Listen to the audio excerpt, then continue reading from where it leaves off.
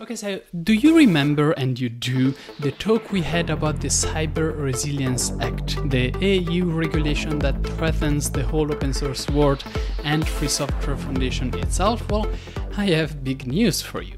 So recently I attended the Nextcloud conference in Berlin, and I am so enthusiastic to share with you Simon Phipps, that's not how you pronounce it, is it? Talks about the European Union regulations and open source movement, as well as his efforts in helping out the Parliament figuring out a better way to approach the solution. For those of you who don't know, Phipps is a computer scientist and most importantly an open source advocate. Phipps is how I chose to pronounce it. In fact, he has been, amongst other things, president of the Open Source Initiative and has served on the advisory boards for projects like GNOME, OpenSolaris and Alma Linux. As we saw in the last video, the EU is trying really hard to regulate software products by putting a CE mark on them. However, in doing so, even if they didn't mean it in the first place, they are hitting the open source community in a collateral way. Since it's important to keep this legislation in mind for a better understanding of this video, I am going to quickly summarize its concept. The Cyber Resilience Act aims to regulate the development of, and I quote, secure products with digital elements, which means that every piece of software that is potentially dangerous from the user's security has to follow some strict rules. This is great and all, but since following these directives is going to cost a lot in terms of money to actually, implement them, some open source communities, not all of them, it doesn't hit everybody, but some open source communities are going to struggle to actually do that. But I said that I had some news, right? And Phipps had an interesting take on that. So, firstly, he stated a list of the most important regulations that somehow concern open source organizations and are currently active or being discussed in Europe. There is an European digital agenda establishing what are the next objectives about digital regulations.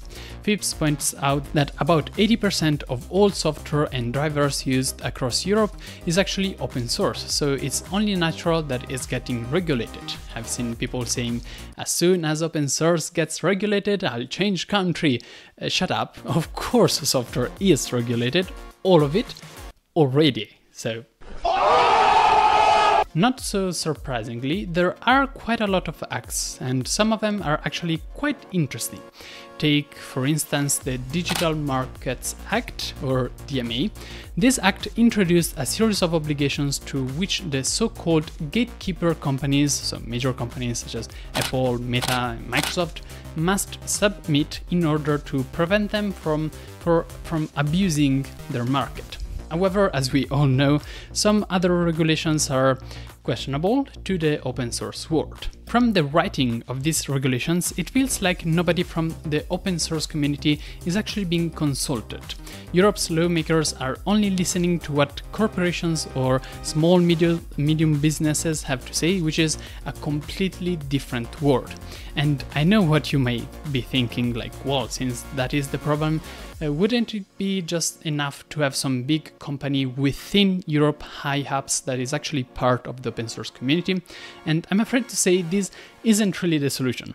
Phipps takes as an example Ericsson, which is a Swedish multinational working in networking and telecom, that sort of, you know them, come on. You might be surprised, though, to learn that they're also a board member of the Linux Foundation, as well as the Eclipse Foundation. They should be a great ally then, right? Well, in 2019, the European Commission was asking for public information on a new legislation on collaborating between competitors. This is called horizontal relationships. These relationships can rise to the level of being anti-competitive. This is what is called antitrust. About this topic, Ericsson asked the Commission to check open source software for antitrust regulation as well. To quote directly from their letter to the Commission, Ericsson wishes to direct the Commission's attention to what it perceives as a significant gap in the horizontal guidelines, in that they do not cover the development of open source software. that kind of sucks, right? They're trying to put open source in a tough spot. But that's not all. An even more interesting take in Phip's talk is about what he calls the fourth sector. So you might ask, didn't we only have 3 sectors? And let's frame it this way. In the normal processing of these legislations, the European Commission searches for control points, these various nuclei with users around them where the monetization of a product occurs, and thus is the site of all the consultation and regulation. You can see how this definition isn't really relevant to a lot of circumstances, like open source software. Free and open source projects tend to avoid the concept of control points because of, decentralized work. They are made by people who actually enjoy the piece of software, and at the same time they are contributors to the software itself. And on top of that, the vast majority of these royalties are non-profit, so the monetization is not happening at all, besides, donations like Kickstarters, Patreons, and so on. Like, KDE isn't any different. There's plenty of us people enjoying and using the software every single day, and a big community behind it helping with the development. And since we are a non-profit project, no one is funding us besides, as I was saying earlier, donors and sponsors. So that fourth sector, which by the way I don't really like calling it like that, but are basically the people that are not only some product's customer but are also actively contributing in the development of it. A distributed network of people who still have a tremendously big impact on society. That can seem something very far from us, but if you think about it, if you ever happen to contribute to some project in the slightest way, you've been part of the fourth sector, even legally, because now there's your contribution and that has legal implication. Or should I say, you are part of the world of open source, which is literally us. That being said, the European Union isn't really considering this mechanism in the making of new legislations, which leads to the reason why the whole CRA or other regulations regarding digital products are completely missing the point of open source communities. Their opinion simply was taken out, and we have to take into account another major problem. Besides not being represented properly, free and open source software is made of a wide range of communities and motivations and different aims. Going towards every one of them is not going to be an easy task. Then we should just accept it and follow the route? Of course, the answer is no. And this isn't either the first time that we're faced with something like this. So let's see actually what we can do. But actually, before I do that, this video is not sponsored, no. And yet, it took some good hours to write it. 3 different people worked on this script, and now I'm recording this, and then all of this will be sent to the editor, which will complain that I'm out of focus. And that's going to take hours as well, and all of this only works if I'm able to pay all of these people, who are most often students without other side jobs to sustain us. So above my head you should see a progress bar with the money we've received so far this month and how much I actually need to, run the whole channel.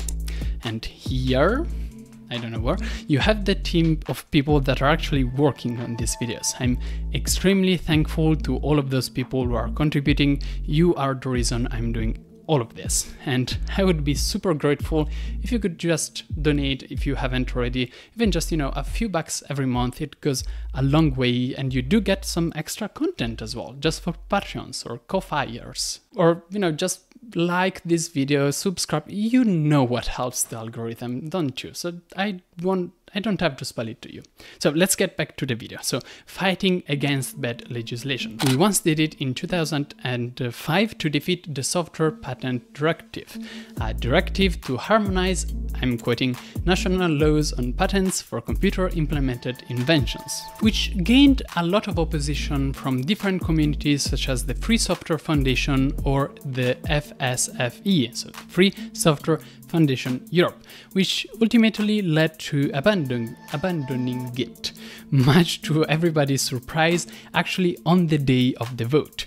And that is what encourages us to keep on working right up until the last minute, because if we did it once, then we can achieve the same result again, and I'm really faithful in that. So this whole talk comes to our simple question. So can it be done? So can we help the EU understand the open source world?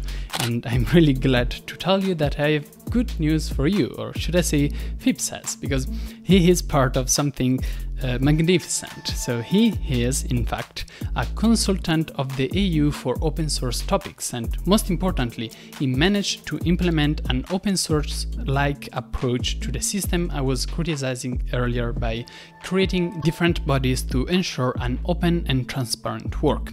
And what about other realities, I think? So on his blog, Phipps gathered all the responses to the CRA from major communities and the software industry representatives, all sharing the same concerns to some degree. Of course, there are the opinions of the most important open source projects, including, as an example, the Document Foundation, the guys behind, LibreOffice.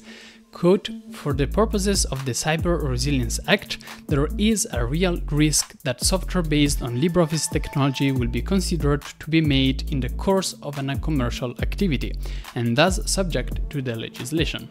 However, you might be surprised to hear that even other software main characters jumped into the game. None other than Microsoft itself stated there is ambiguity resulting from the intersection of open source software with commercial activity, both in the context of infrastructure and the services provided to open source projects, and with regard to activities that open source projects may pursue while building open source software. Commercial services enabling the effective use of open source software, such as technical support and consulting services, should also be out of scope and not bring open source software offerings into scope." Sorry for repeating OSS every time, but it's a quote. Even programming languages can't help but being worried about the situation. The Python Software Foundation posted on their blog on April 11th, 2023, their thoughts about the CRA. Quote, "If the proposed law is enforced as currently written, the authors of open source components might bear legal and financial responsibility for the way their components are applied in someone else's commercial product. The existing language makes no differentiation, between independent or The existing language makes no differentiation between independent authors who have never been paid for the supply of software and the corporate tech behemoths. How do you pronounce that? What does it mean? What do you mean by that? Behemoths selling products in exchange for payment from the end user. So we've seen how the big communities and corporations are facing Europe's decisions. However, I would very much prefer talking about something that you can actually do to contribute in this war and create a better regulation. Firstly, you could check if your community is affiliated with the OSI, Open Source Initiative, or FSFE. And if the answer is yes, and hear me out, that's already fantastic, you can join a monthly call to hear and discuss the current findings on the legislations. Or you can be a contact point for your community for the open letter to sign on. There was one just recently. So when a letter is written to the Commission, you'll receive an email saying, hey, could you check this out, so that if it is okay with your organization, you can sign it. If you want to get real about this cause, Phipps even encourages you to contact him directly to be led to a place where you can actually contribute. By the way, did I mention KDE? I did I? Like at least 10 times. Well, I am a KDE developer, so sorry about that. So the big question I have right now is there any particular bug or little missing feature that annoys you in KDE? So I created a small commission page on this link, and you can actually book some KDE developer hours to fix it. Of course, we discussed the whole thing beforehand. We see if it's actually fixable. Anything that does not get fixed is fully refunded, blah, blah, blah. But yeah, just I thought you should know about that. Sorry about that. So that said, the European Union is surprisingly very, very conscious and open to discussion, which isn't pretty obvious. And I am so happy that so many people are doing their part. But as Phip said, it isn't a closed deal because this kind of sector is an unending evolution and it needs constant regulation. So again, it would be so appreciated if you could help in any possible way and make sure to contact your preferred community to get involved. I think that was everything I had to say.